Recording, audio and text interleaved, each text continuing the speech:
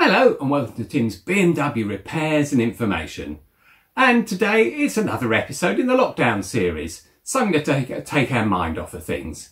And today we'll be looking at how to keep the cars looking really shiny. And I get a lot of comments about the cars, both the cars, saying they look really shiny and clean in all the videos. And they do, and they're shiny all year round as well, not just for the videos. And I'll show you a method of keeping them really shiny. It only takes 20 to 30 minutes. Go through the whole procedure with you. And all we need is a bucket full of soapy water, 2 microfiber sponges, a paintbrush, a watering can and a drying cloth. And it's actually the drying cloth that makes all the difference. I've got a huge microfiber drying cloth, and it's the timing between washing the car and using the drying cloth that's very important. And that's what gives it the shine. Now, for the actual videos themselves, I will use a gloss enhancer just to bring out the depth in the paint. And for that I use Zano 8 and Zano 6. And I can show you how that's applied and how it takes just seconds to put the stuff on, and it dries off immediately. There's no buffing out or anything.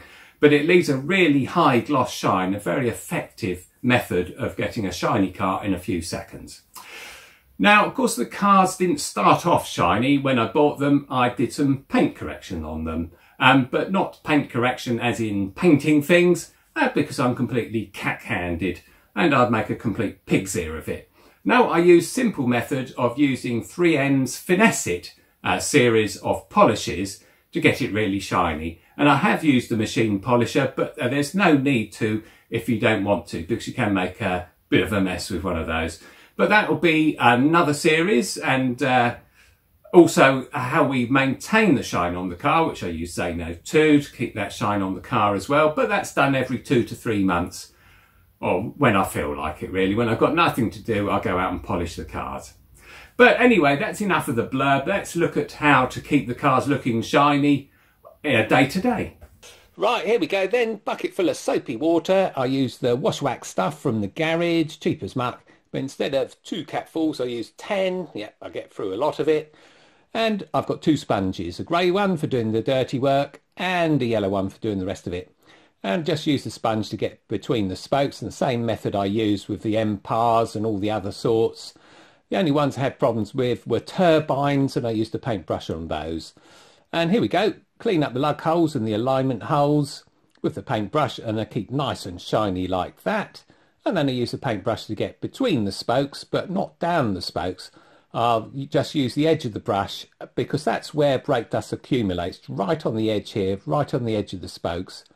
And quickly whiz it round and around the valve stem. And then I use the side of the brush on the dish, and that keeps it looking nice and shiny. Simple as that, really. Now, of course, if you've got an alloy that's a complete mess to start with, then you need a caustic wheel cleaner. And the best stuff I've ever used is Wonder Wheels. And that's very caustic, and it gets rid of all the brake dust and all the rest of it. And then it gives you a good place to start with you doing a sort of weekly clean of the alloy. It really does work, but you can't use it often. It's very caustic and it's poisonous to cats and dogs. And so you've got to clean up everything afterwards, and you've got to be careful you don't get it on your clothes and stuff like that. But really, that's all there is to cleaning wheels. Start with a good alloy. These alloys are over 10 years old now, and they're still looking as good as they did when they were new, apart from the ones I crunch on the other side. And I'll show you how to do that in an episode of the lockdown series that's coming up soon. I've done all the filming and everything. I just need to edit it. Righty-ho, so, and for the purpose of this video, I'll actually dry the alloy so you can see the shine on them. I don't usually, I just leave them to self-dry. But I also wanted to show you the shiny stuff, how you get the blackness of the tyre. And yeah, someone put me onto this yonks ago, and the stuff is, oh, I've got a box of it here. There we go, Armour All Tyre Foam, cleans, shines and protects. Yeah, got a box of 12 of those, and yeah, I get through them quite a lot. So I might put this on once a week, all depending on the weather. If it's rainy, it washes the stuff off pretty quickly. It doesn't last that long. But while it is on, it looks lovely, and it's so easy. You just sort of do a couple of revolutions of the wheel, avoiding the alloy as much as possible because that'll dull it a bit. There you go, and then leave it to dry, and it takes a few minutes. So we've got a time lapse. There we go. Look at the speed of that, drying nicely. That's all there is to it, really. It sort of dries after a few minutes. What's that, 5 minutes or so coming up? It's done. And I do all 3 cars at the same time. So I go around this car, the 6 Series and the Mini. Here's my stuff. I've got a yellow sponge. I've got a grey sponge. I've got a paintbrush. I've got some soapy water. And that's all I need to clean the car. And say again that I use a much stronger concentration of wash wax than they recommend. And the reason I do that is because you can get the wax to smear over the car later, and I'll show you how that's done. So at the moment I'm using the grey sponge to do all the dirty bits, like the number plate and the grills and below the trim line of the doors. So anything about that height I'll use the grey sponge. And when I'm happy with all of that, oh yeah, the paintbrush, I go down all the gaps and around the V8 badge and stuff like that. All the little gaps that accumulate green stuff, especially in the UK after this damp winter we've had. Then paintbrush is very important because especially if you leave the green stuff, it goes all crunchy at some point. And then you can actually scratch the glass with it. It sort of turns into some sort of tough old solid. So yeah, keeping the green stuff off of all the seals, very important. For all the door seals and stuff, I'll use, what's the stuff called? I've got that around as well somewhere. I can't remember. I'll tell you what I use when we get on to that part of the video. Gummy fledge, that was the word I was looking for. Yeah, I use that on all the seals, keeps them all supple so I don't get scratches on the windows.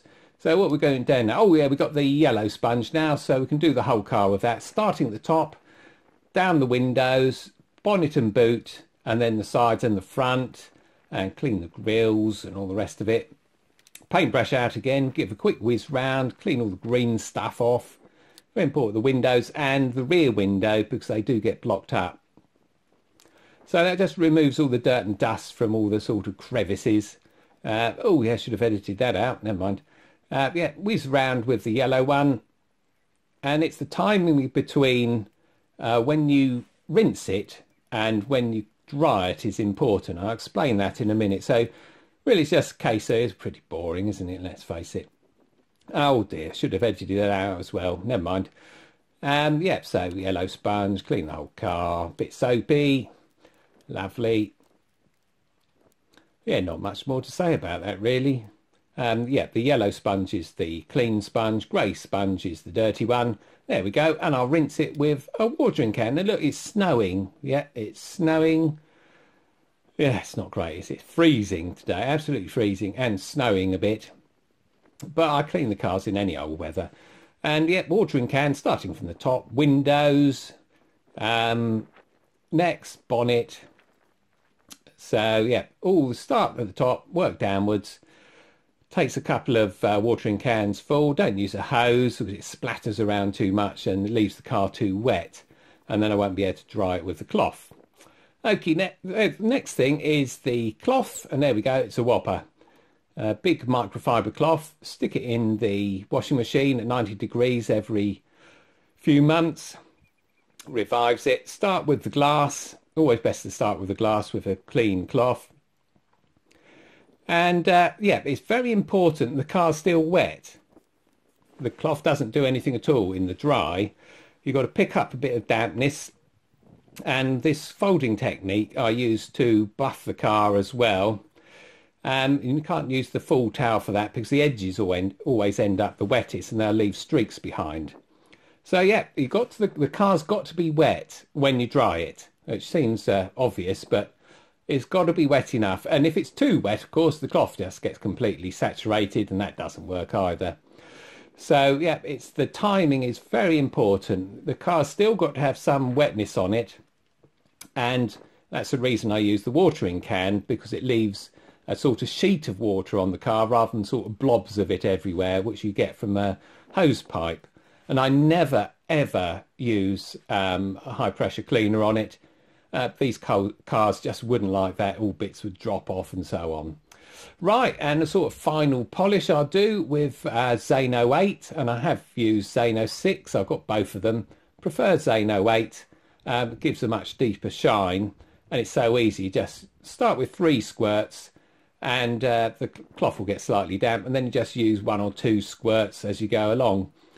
And yeah, it dries almost immediately, and it's that slippery. It really is. The whole car is as slippery as that. So yeah, and that's why it looks so shiny, because it is, you know, it's absolutely slippery after you use Zano 8 on it, or Zano 6. And there you go. That's not too bad a job, is it? And that was probably about 30 minutes. Because I did do the Zano 8 on it as well, and the depth of shine is fantastic. Isn't bad for an old car at all, is it? I mean, it stays shiny like that all the time. I never have it dirty. If I get the car dirty, I'll get it home and clean it down. But this is a working car. I go to work in it 5 days a week. Well, not anymore, of course. I'm going to be doing 2 days a week from now on. Never used the 6 Series for this. The 8 Series is just great. Now, the 6 Series isn't clean. It's got pollen on it. It's got dust on it. It was cleaned about a week ago. And Zano 8 is perfect for this. It will clean the car, gets rid of all the pollen, gets rid of all the dust, and you end up with a shine just as good as the 8 Series.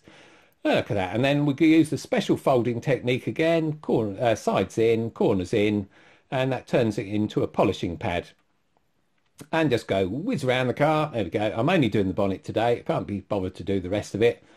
And look at that. That is such a deep shine. And yeah, it matches the 8 Series.